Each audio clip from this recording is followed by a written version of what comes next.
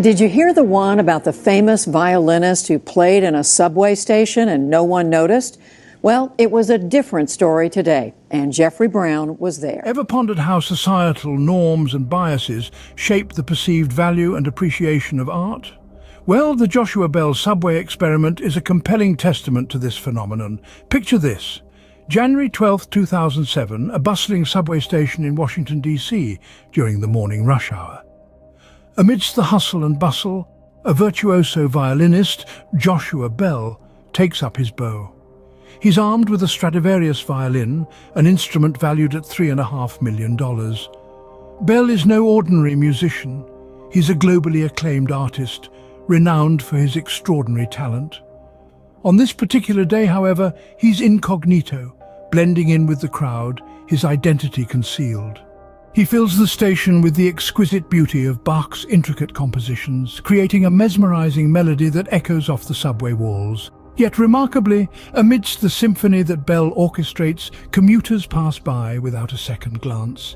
The enchanting melodies that usually captivate concert halls are drowned out by the mundane sounds of the subway. Even as children pause, drawn to the music, their parents usher them away, oblivious to the extraordinary spectacle unfolding before them. One might assume that such a performance by a musician of Bell's caliber would halt commuters in their tracks. But the reality paints a starkly different picture. Over 1,000 people passed by Bell that morning, yet only 7 paused to listen, and merely 20 tossed coins into his open violin case. Bell, a musician whose concerts are usually met with standing ovations and sold-out venues, found himself playing to an indifferent audience. The same music that, in a different setting, would be met with applause and admiration, largely fell on deaf ears.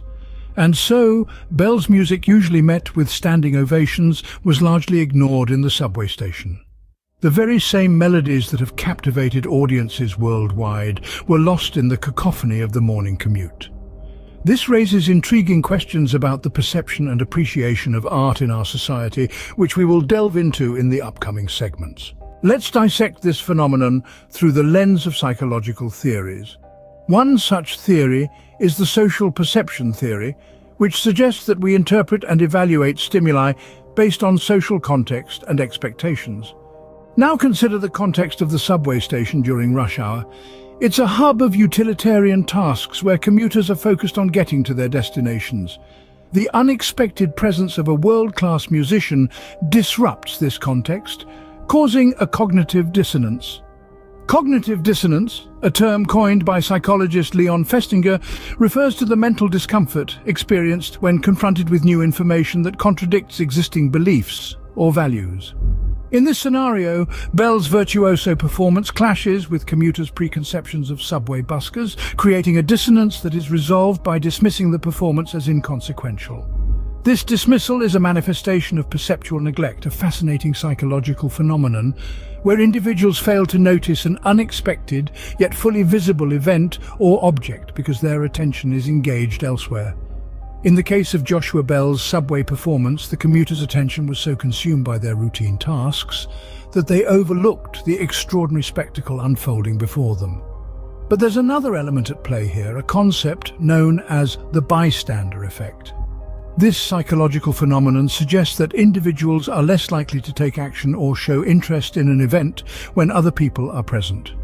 The logic behind this is that individuals assume that someone else will take action. So, in a bustling subway station filled with indifferent passers-by, individuals were less likely to stop and appreciate Bell's performance, assuming that if it were truly noteworthy, others would have already taken notice. Part of the reason why I accepted to come here at the invitation of the Union Station is that they said, this time we're going to tell people about it, spread the word, and hopefully you'll get a captive audience. And I said, you know, this is precisely what the whole original experiment, which was not scientific in any way, that's really what it was about. What about the idea, and I was thinking of this as they started clapping after the first movement. Sometimes there's this discussion in classical music circles, you know, should we encourage people to clap? Should it be a less formal experience? Well, first of all, people, if you go back 100 years or 200 years when the music of Mendelssohn was being performed, people did clap Yeah. after the first movement. You know, when Beethoven's Seventh Symphony was premiered, after the second movement, they clapped so much that they had to repeat the second movement and do it again. I mean, so there was a different kind of vibe. And so when people today say you're not supposed to clap, I actually say, you know, historically it's actually incorrect. And I enjoy when I hear people clapping at the wrong times. I think that's great. We got a listener that's not used to going to. We got a new listener, and that excites me. Yeah, but you don't want to discourage that, right? So I don't. I've had playing with conductors that turn around to the audience and say, "Don't clap," you know, and then I'll usually turn to the audience and say, "Come on, do it." We often. To wrap it up, the subway station's context disrupted the typical cognitive schema. The commuter's focus on utilitarian tasks, coupled with the bystander effect, led to cognitive dissonance and perceptual neglect. This resulted in an intriguing case of perceptual neglect, where a virtuoso musician played to an audience too caught up in their own worlds to notice. Sociological theories also shed light on this unusual public response.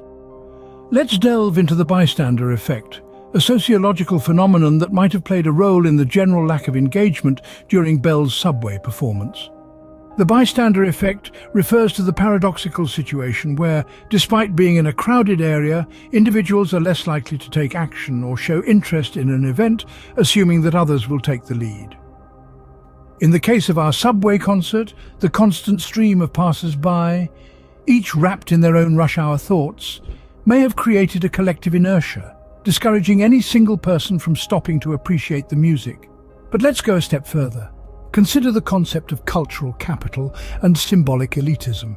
Cultural capital refers to the accumulation of knowledge, behaviors, and skills that one can use to demonstrate one's cultural competence and thereby impress others.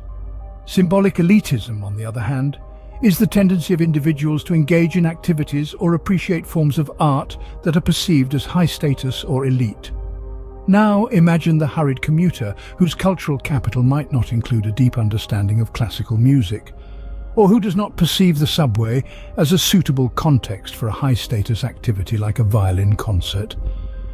This person might fail to recognize the value of Bell's performance, not because they cannot appreciate the beauty of the music, but because their sociological programming does not associate this context with this form of art.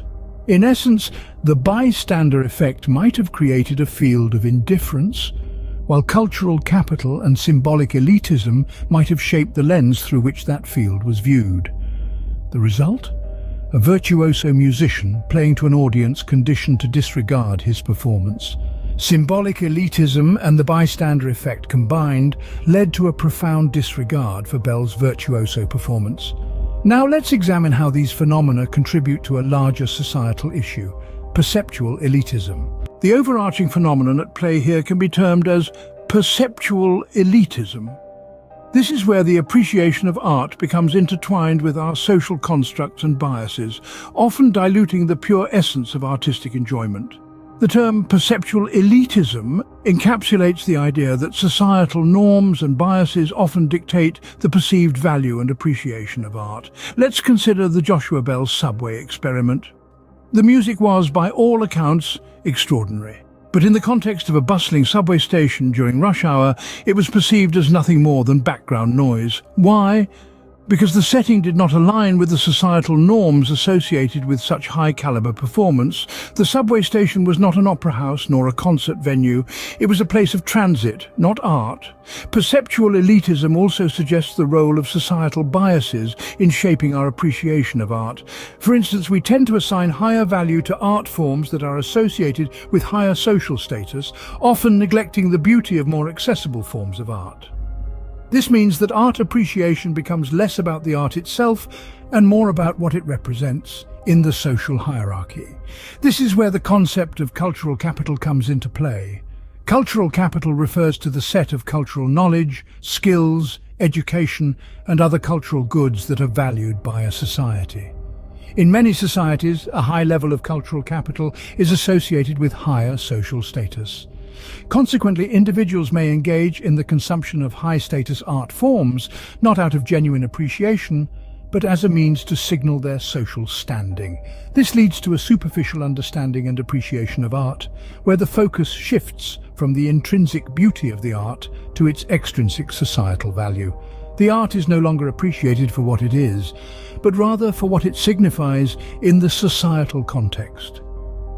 Art, in this scenario, becomes less about genuine appreciation and more about signaling social status.